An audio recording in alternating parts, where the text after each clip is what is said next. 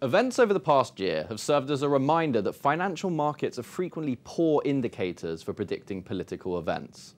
With that in mind, it's interesting to note that derivatives markets are now strongly suggesting that traders believe Marine Le Pen will not win this month's French presidential elections. Earlier in the year, there had been heavy buying of futures contracts linked to the expected volatility of the pan-European Euro Stoxx equities index, with demand rising for the contract expiring in May, the month of a potential second-round vote in France.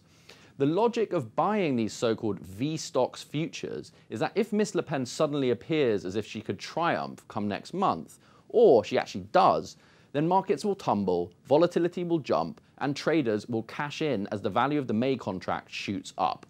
The April VSTOXX contract, on the other hand, expires 2 days before the results of the first round vote will be known, meaning anyone trying to bet on European stock markets becoming unnerved by a Le Pen victory should expect the value of the May contract to rise compared to the April expiry. Yet, as Man Group has noted, the price of both the April and the May contracts have in recent weeks been falling in tandem. This could mean two things. The first is that hasty traders have already snapped up all the protection for May they needed at the start of the year, meaning that demand has simply fallen because there are no buyers left. The second reading is that markets are now assigning a materially lower likelihood of Marine Le Pen winning. Prediction markets currently agree, showing a sharp drop in the implied probability of her becoming president.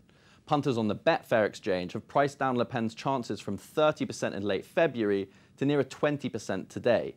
Man Group argues that even this may be too high, citing recent research by Morgan Stanley that used poll numbers and bookmakers' odds to conclude that even if every undecided voter opted for Miss Le Pen in the second round, she would still only have a 34% shot at victory. Anyone who still believes docile markets are underestimating her chances, however, may decide that the depressed May VSTOXX futures contracts now represent a tempting value bet.